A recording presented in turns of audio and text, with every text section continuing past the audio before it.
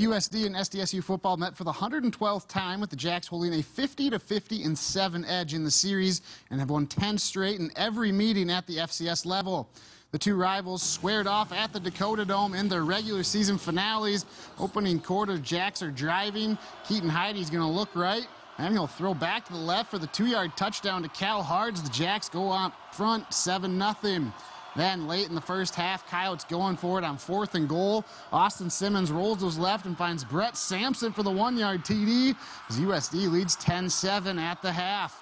Ahead to the third quarter, State would grab the lead on their opening drive as Mikey Daniel gets the carry. He'll burst through the middle and then outrun the defense for the 27-yard touchdown as the Jacks go back out front 14-10.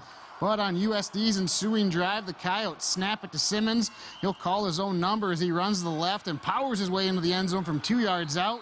Yotes back on top, 17-14. Then late in the third, USD leading by 3, and they're looking to add on to it. Simmons going to look right, and he'll connect with Sampson again. He's going to make a defender miss as he slams on the brakes and walks that in for the 21-yard touchdown. Yotes up 24-14. But on the Jacks ensuing drive, SDSU deep in Coyote territory. Heide fakes the run, rolls right, and finds Luke Sellers for the 8-yard TD as that trims the Coyote lead to 3, 24-21.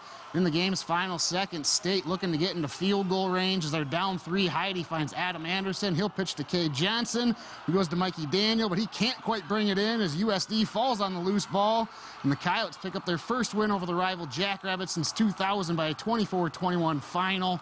And that's a big win for the Coyotes down in Vermillion. All week we could just tell that this was going to be the year that we did it, and I'm done playing football here, but I'm the happiest I've ever been right now. I don't know, it's a weird feeling, but it's amazing. First, congratulate Coach Nielsen and his staff and his program for the win. That they had a really good game plan. They executed. We had our chances at times and did not execute.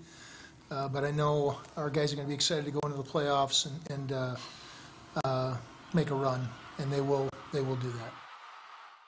The Coyotes finish the season 5-7, while SDSU will find out who they play in the playoffs Sunday morning at 11:30 during the FCS playoff selection show.